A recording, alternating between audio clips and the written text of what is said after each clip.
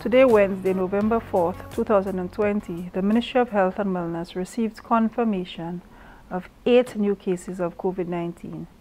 This brings the total number of cases diagnosed in country to date to 105. Case number 98 is a 33-year-old female from the Miku district. Case number 99 is a 36-year-old female from the Sufre district. Case number 100 is a 45-year-old male from the Babano district. Case number 101 is a 4-year-old female from the Vieux-Fort district. Case number 102 is a 4-year-old female from the Vieux-Fort district. Case number 103 is a 54-year-old female from the Labrie district. Case number 104 is a 55-year-old female from the Labrie district. Case number 105 is a 50-year-old male from the Gros-Islet district. All of the cases following testing for COVID-19 were placed in quarantine awaiting their test results. 4 of these cases were identified through the contact tracing process, and epidemiological links have been established for 3 cases.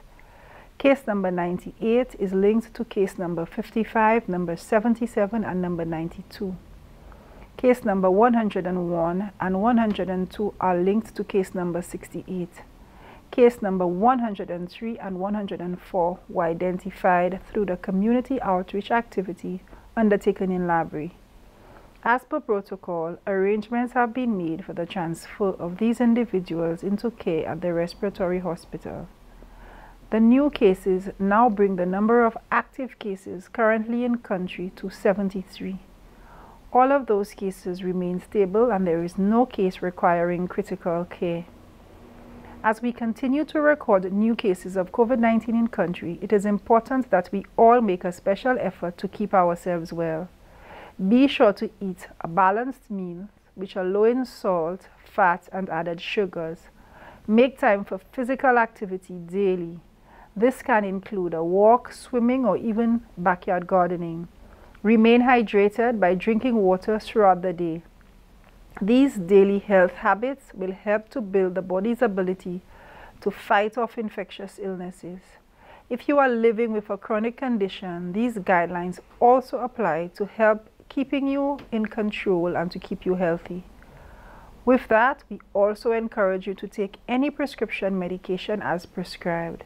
Do not skip doses and ensure there is always a month's supply to ensure you do not run out of medication.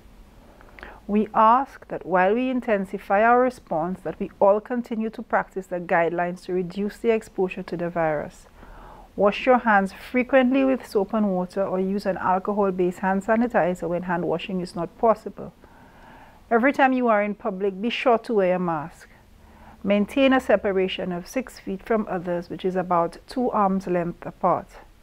Seek medical care if you're experiencing respiratory symptoms, which include fever, cough, shortness of breath, and sore throat.